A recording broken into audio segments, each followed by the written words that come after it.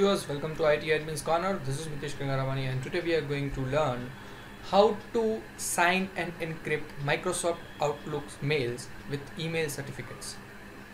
Well, before we move towards the actual procedure, let's have a look at our lab setup.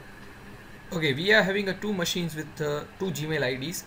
Both machines have obtained the digital certificates and exported the certificates to desktop. Both machines have MS Outlook 2007 installed. Both machines have active internet connection. Firstly, we will add Gmail accounts to Outlook and import user certificates to Outlook Express. Then we will send signed messages from both the accounts so that both the user will store digital IDs of each other into their Outlook database, and they will be able to send encrypted messages to each other.